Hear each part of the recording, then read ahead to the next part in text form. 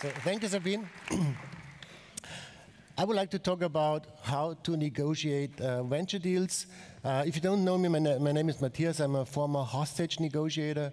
I worked for law enforcement for more than 17 years. And after that time, I started my own company. I'm a founder and entrepreneur. Our office is based in Zurich, New York, and Hong Kong. We operate globally, and so here's what we do. Do you like this guy? No. Is he a good negotiator? Yes. Who thinks he's a good negotiator? Okay, I agree. We don't have to like him. From a negotiation perspective, he's doing a great job. We can talk about him later on. There are a lot of tough negotiations are going on right now. As you know, North Korea, East Ukraine, Brexit is coming up, the deadlock situation. What we do, we step in if leaders, if they call us, if they have no idea what to do.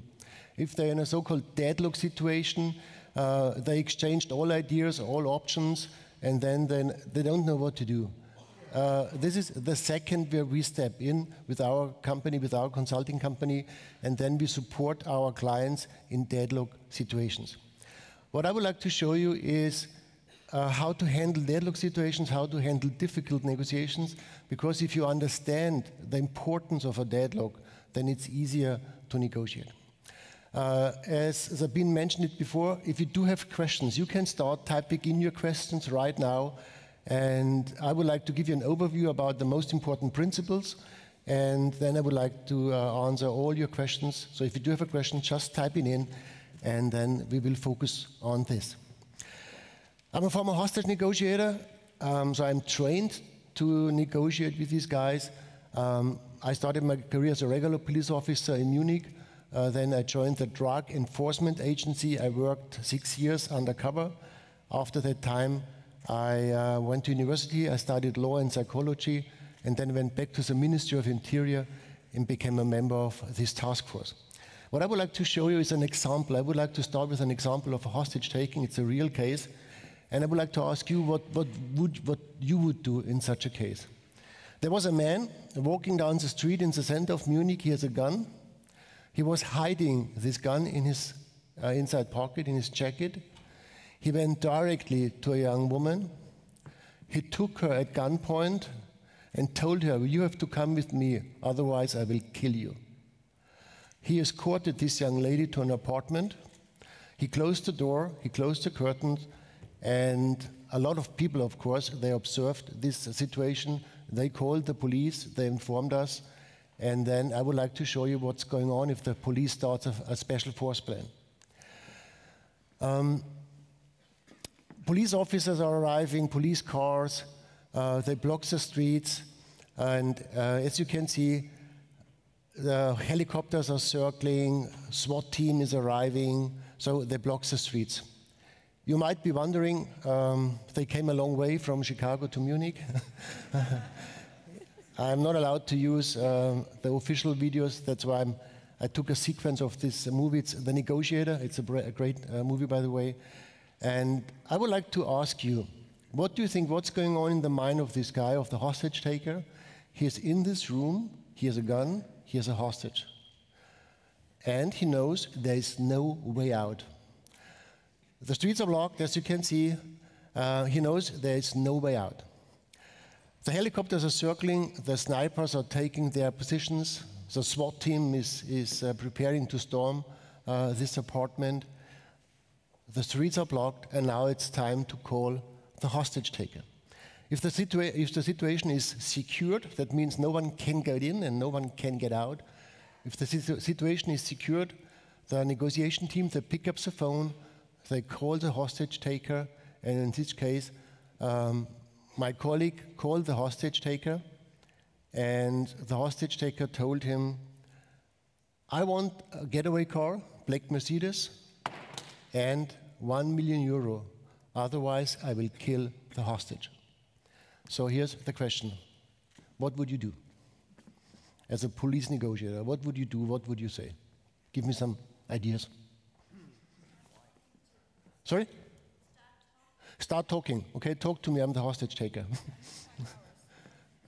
What would you say? We need time to get the We need time to get the money, so you would tell him that money is possible? Yeah. I would ask why. You would ask why? Okay, here's a very important principle in a negotiation. Sorry about that. Never ask why.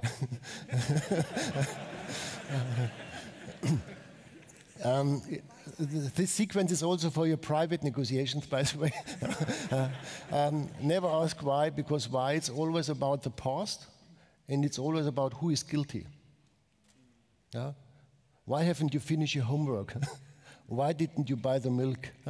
It's always about the past. It's always about being guilty. So never ask why.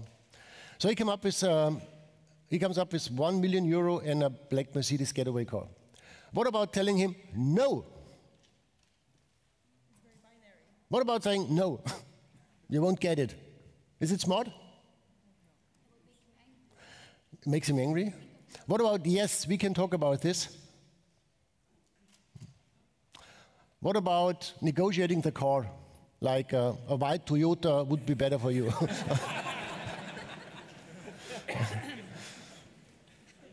No? What about offering a compromise? 500,000 instead of 1 million? No? So now it's getting interesting. What about a rational approach? What about telling him, calm down? Think about it. It doesn't make sense. Let's keep the emotions out of our discussion. Is it helpful? No. Next question. What about, so later on we will talk about some legal aspects. What about telling him, dear hostage taker, from a legal perspective, I have to tell you, you're not allowed to take a hostage. What about telling him that he's wrong, that he's not allowed to do it? Is it good? He knows it already. He knows it? Watch out. Does he know that he's wrong? No. Or does he believe he has the right to take a hostage? Yes, he believes he has the right to take a hostage. So, and I would like to ask you, do you sometimes believe that you are right? Yeah? Have you ever told your partner that they are wrong? Have you ever told your partner at home, for example, darling, you are wrong? Yeah, you did? In your first marriage.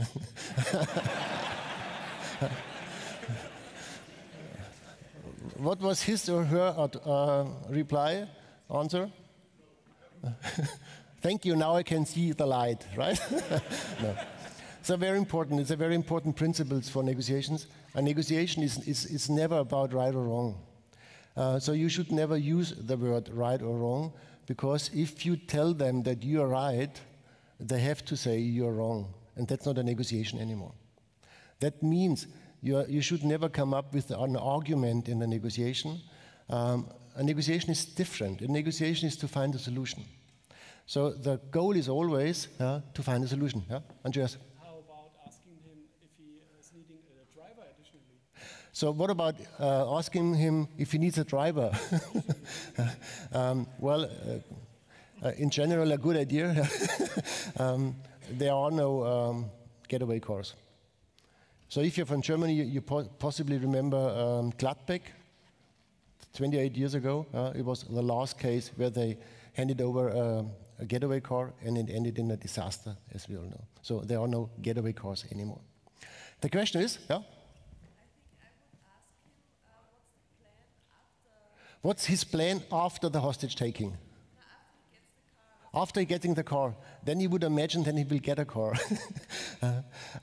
So before we talk about the tactics and the techniques, I would like to ask you one more question. What's our goal? So what do you think? What's the goal? To freeze a hostage. Okay, number one, freeze a hostage. Do we have a second one?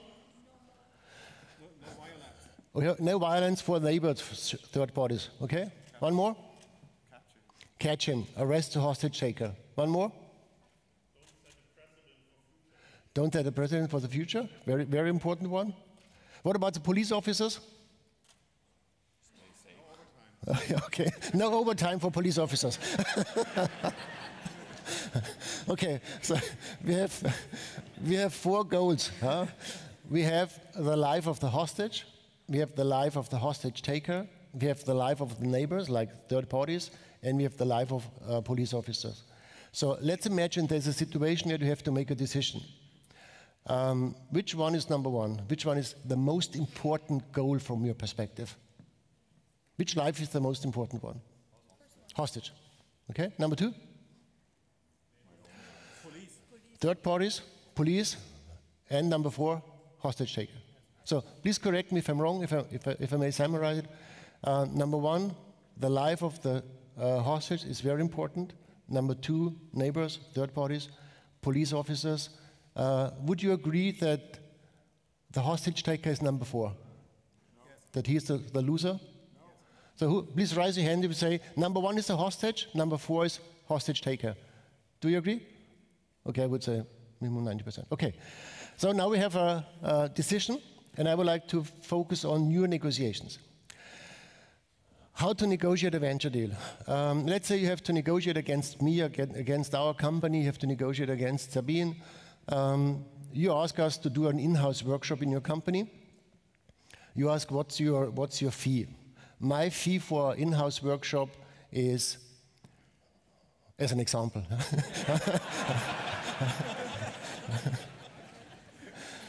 So do you think there's a room for negotiation? Do you think there are options, there are possibilities? Yes. Hold on, right now you possibly make a huge mistake. Right now you're negotiating with yourself. You think about it. Never negotiate with yourself. You always have to negotiate against me. Because if you negotiate with yourself, you always end up in a disaster. Because what you don't know and what you can't know, is there room for a negotiation or not? You have no idea. I would possibly reduce my fee to 99, or it could be also take it or leave it. You have no idea. So one principle in a negotiation is never negotiate with yourself. Always negotiate with the other one. Because you have no idea what's important for me. So let's assume I do have a walkaway position. Let's say it's 60. Do I have to tell you my walkaway position? Should I tell you 100 would be great, but 60 would be also okay? No. Next question, even more difficult. Are you allowed to ask me about my walkaway position? Could you say, Matthias, come on, let's do a shortcut. What's your walkaway position?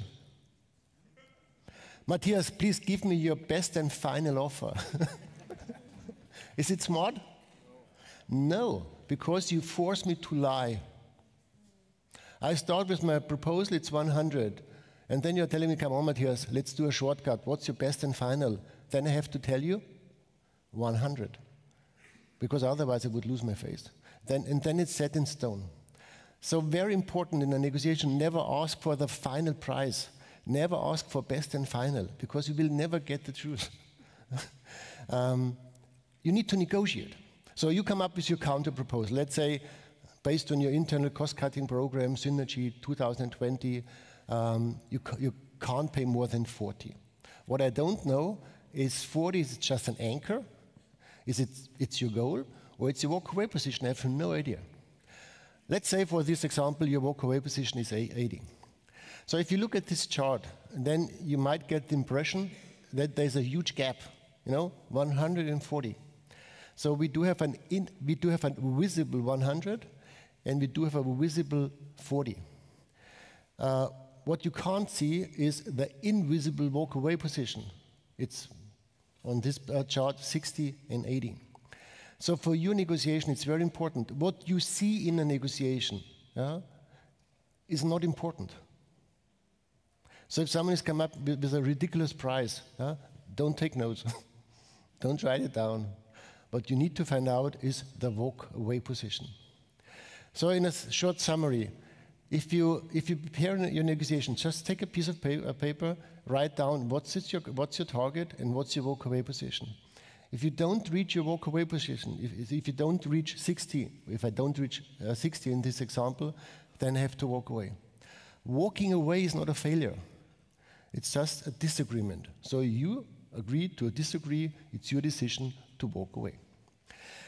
And what we analyzed in a very often in negotiations, that you are emotionally attached, that you renegotiate your walk-away position under pressure, and that's why I would like to show you the team structure which you need for tough negotiations.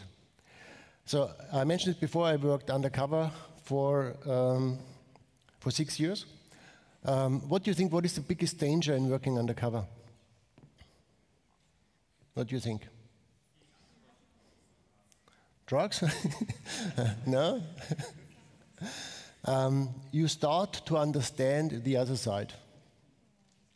You adapt their language, their behavior. So I got native. Do you know this wording? Huh? Going native, I became a member of the other side. They asked me to step out of this business. My colleague, he stayed 1 year longer. He's now a pimp. You know what a pimp is? Huh? In Nuremberg. So I stepped out. I went to university, and then they asked me to join the negotiation task force, because they told me, hey, Matthias, you know how to negotiate with this community. You know the wording. You know their philosophy. So I became a so-called speaking negotiator, someone who was able to talk to these guys because I understood their language, their philosophy. In a tough negotiation, like in a hostage-taking or in a bank robbery, there's a lot of pressure. Helicopters are circling, you see the snipers, and there's a lot of pressure. And that's why you never negotiate alone. There's always a second one. It's a so-called non-speaking negotiator. This guy is called a commander. As a commander, you observe the situation, making sure that there is no emotional reaction. Number 3, decision maker. A decision maker is responsible for the entire operation. So what do you think? Should a decision maker, should they listen to the negotiation? What do you think? No, because if they listen to the negotiation, they're also emotionally involved, and then they will make mistakes. What we analyzed during the last couple of years, that if you negotiate, you shouldn't be emotionally involved. And if you're emotionally involved, if you believe you are right, then you can't negotiate. So you need always another one taking over the negotiator role. What you could do as a founder, for example, if you want to sell your company, it's your baby, you developed it, you're so proud. And then you negotiate with an investor. You want 100, they tell you 40. And then you're so emotionally involved, and then you make mistakes. So what you need to do if you start a negotiation with investors, never, never, never sit on the chair of a speaking negotiator. Hire someone to negotiate for you, because if you're emotionally involved, you will make mistakes. Your role is to become a commander. As a commander, you sit there, you listen to the negotiation, and then you see what's going on.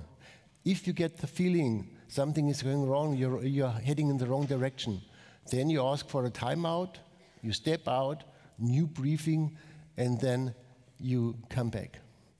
So if you're a founder, if you're an entrepreneur, please keep in mind, selling a company for you, it's very often it's one in a lifetime, once in a lifetime. For investors, it's day-to-day business. And these guys on the other side, they are brilliant negotiators. They know exactly what to do.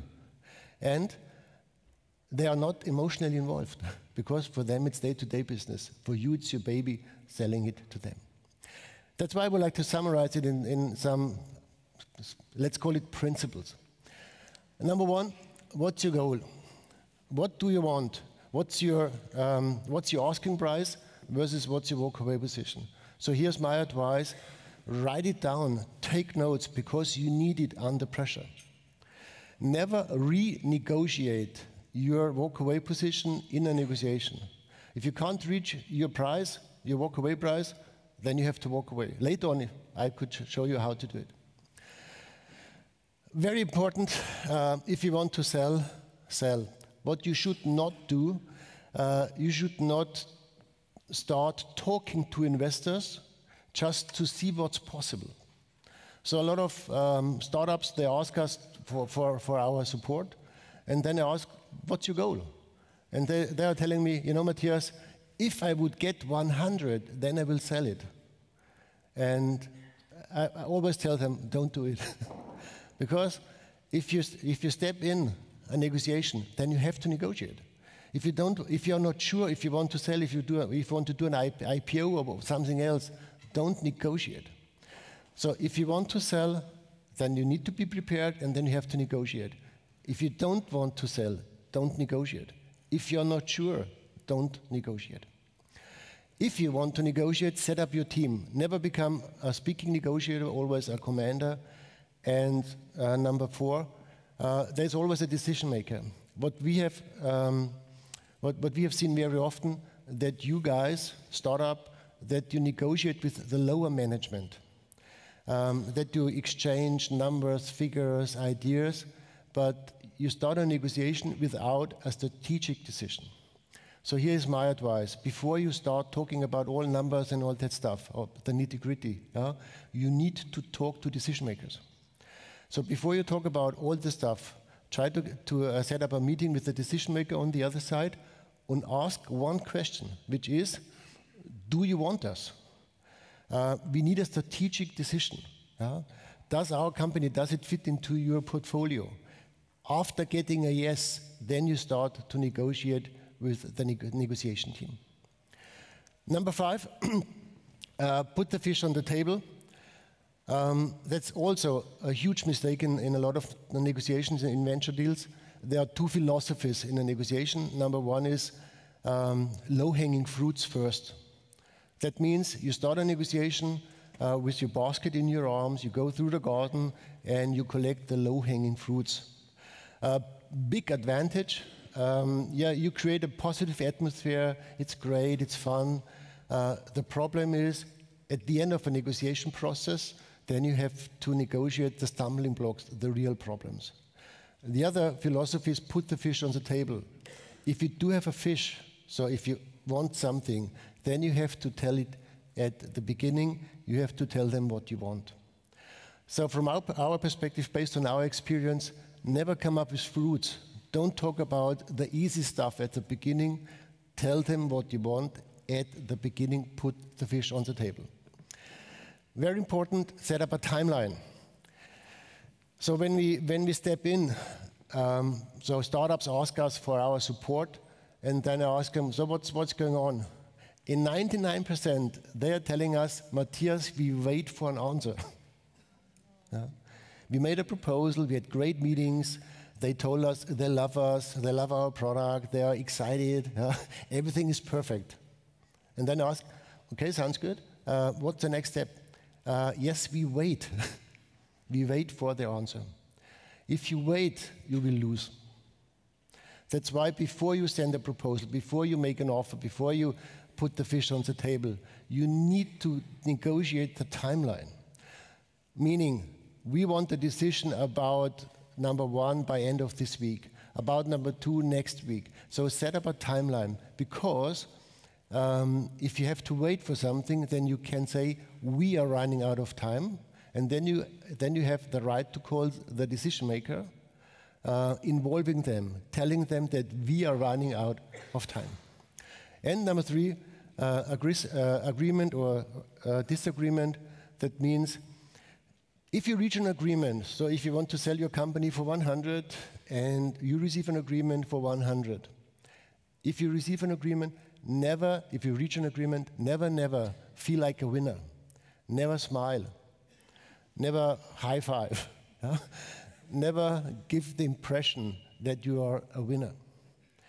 If you don't reach your walk-away position, then you have to walk away. If you walk away, it's exactly the same behavior. Never smile and never accuse them. Don't tell them they will regret. Just walk away by opening 3 doors. So if you don't reach your walk-away position, you say thank you. You talk about common interests, that it was great to exchange ideas, to discuss all the options. And then you open 3 doors. Then you say, from my perspective, today, based on what we have discussed, I can't stick to my proposal anymore. From my perspective means possibly another one from my company could step in. Today means possibly tomorrow it's a different game. And based on what we have discussed, you could come up with a new fish with a new demand. So if you walk away, always open 3 doors, yeah? Making sure that you can step in, because then I can call you tomorrow. I could tell you, yesterday I told you from my perspective it's not possible, but my colleague Sabine, she has an idea. Or you could say, tomorrow I got a new information, I would like to share this information. Number 3, based on what we have discussed, could we talk about an online seminar? If you walk away, never close the doors, never burn a bridge, because you need open doors to restart negotiation. So here's my question. What should we do with the hostage taker? After 24 hours of negotiation, the decision maker said, okay, based on my experience, I think we need a decision. The decision maker asked the commander, what should we do? What's going on in the negotiation? The commander replied, he's getting tired, he's quite nervous, the hostage taker. And the decision maker said, okay, come on, what's going on there? The commander replied in German, the hostage taker is butterweich, which means soft like butter, almost done. So now it's your decision. What do you want to do? You have 3 options. Number 1, you could kill the hostage taker, snipers. Number 2, you could send in the SWAT team. Number 3, you could continue the negotiation process. The question is, what do you want to do? So please raise your hand. So you have 3 options. Again, after 24 hours of negotiation, he's getting tired, nervous. Snipers, SWAT team, and negotiation. What would you do? So please raise your hand if you say, let's kill the hostage taker. 2, 3, 4, 5. What about SWAT? What about continue the negotiation? 90, 95%. I'm surprised, because I asked you the same question 23 minutes ago. All right? I asked you 23 minutes ago, what would you do if there is a situation where you have to make a decision? What's our goal? Number 1? Save the hostage. There is just one option to make sure she will survive, which is kill the hostage taker. The decision maker decided, let's kill the hostage taker. He told the snipers to kill the hostage takers. Snipers to the commander, we need the hostage taker at the window. Commander to negotiator, tell him he should come to the window. Negotiator to hostage taker, please come to the window. Not like this, of course. It's not so easy. The negotiator asked the hostage taker, do you want more food? He said yes. There was a SWAT team. They took a basket with food in it. They fixed it with a rope. And from the balcony above this apartment, they let the basket down. The hostage taker went to the window. He tried to grab the basket. In the second, they killed the hostage taker. Did we achieve our target? So here's the bad news. In tough negotiations, you can't achieve all your goals. It's not possible. You can't get money, you can't establish a great relationship, you can't get whatever you want. It's not possible. In a tough negotiation, you have to make a decision. What you have to do, write it down. What's target number 1, number 2, number 3, number 4? What you did right now, under the impression of emotions, you decided differently to your decision which you made before. So very important, if you're under pressure, if you don't reach your walk-away perspective, your walk-away position, then you have to walk away. And sometimes you have to kill the hostage taker to rescue the hostage. And that's my key message for my speech. You need to know what's your goal. And under pressure, never renegotiate your goal. And now we take your question. Thank you so much for listening.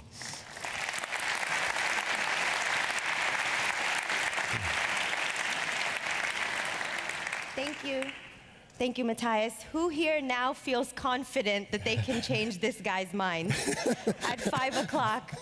Yeah, so speaking to Matthias is always great because you feel empowered in business, you feel empowered in your marriage, you feel empowered with your kids. So you guys are now armed with some very top negotiation tips and tactics. So we are getting your questions through Slido, so thank you for those of you that contributed.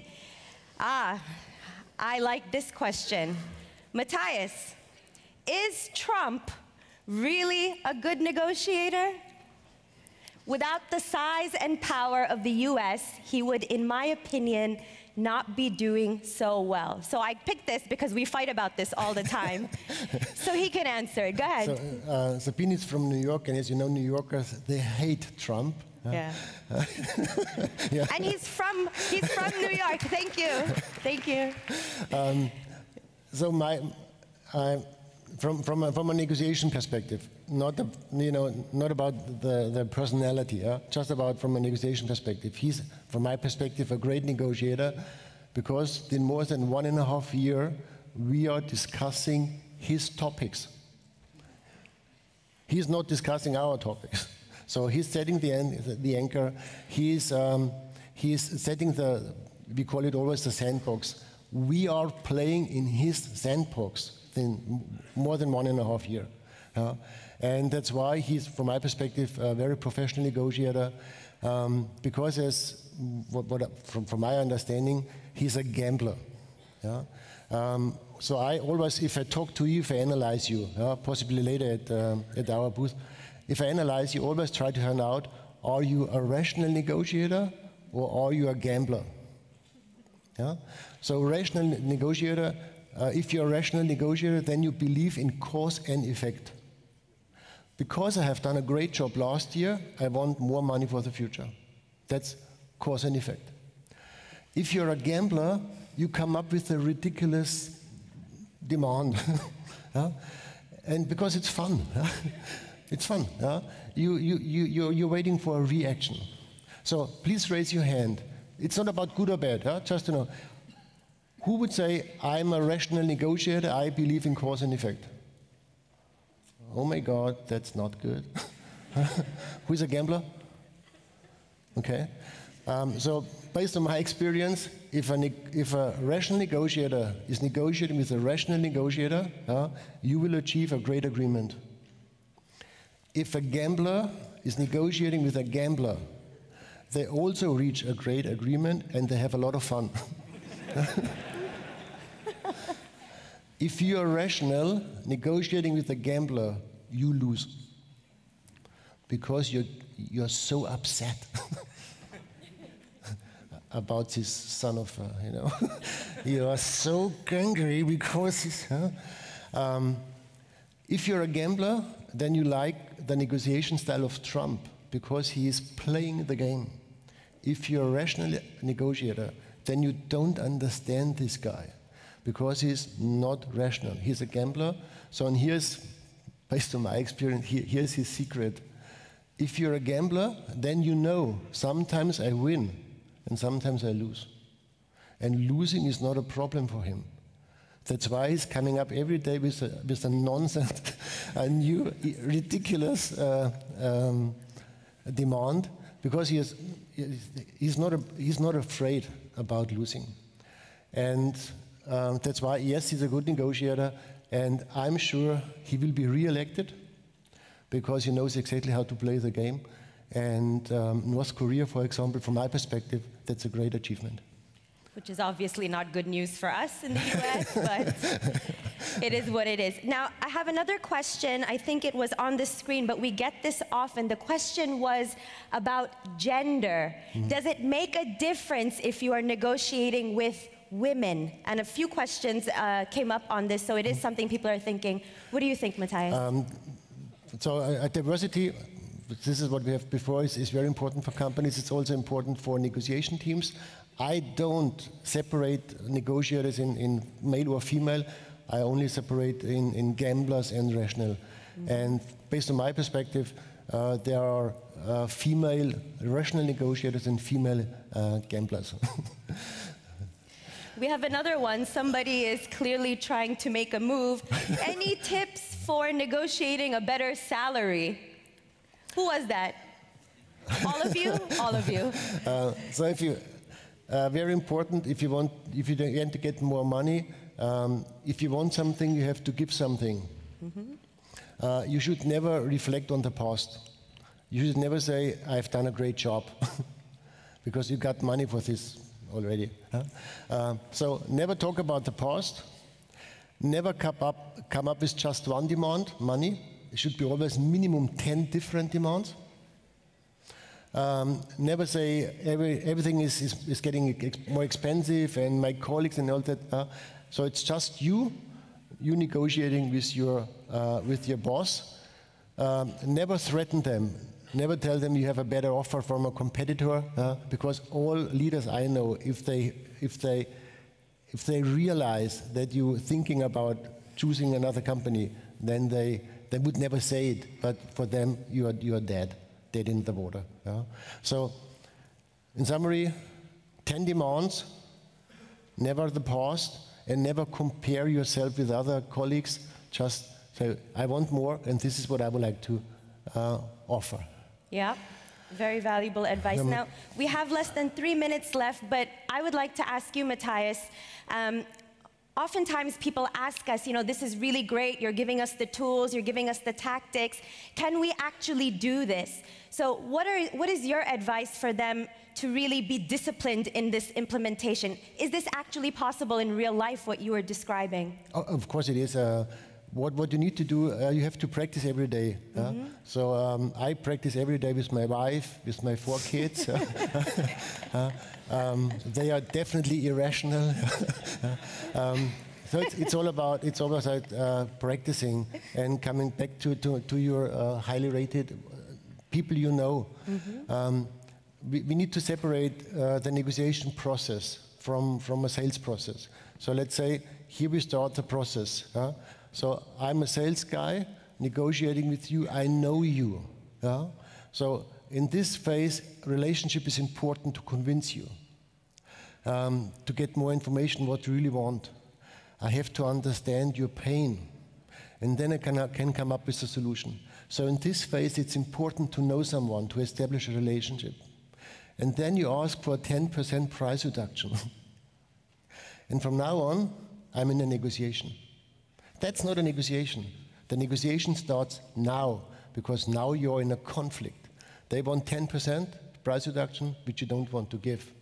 So from now on, you have to step out of the negotiation, and here you have to bring in a professional negotiator, because if they ask you for a price reduction, you will be emotionally involved, and then you will make mistakes. So having good relationship, being win-win oriented, that's amazing, and it's very important. It's not, if you know someone, that's great. Not in a negotiation. It's easier to negotiate with strangers, because you are not emotionally involved. It's easier to achieve your target. Yeah. Okay, and that's it for Matthias Schranner. If we could have a round of applause, please. Thank you. Yeah.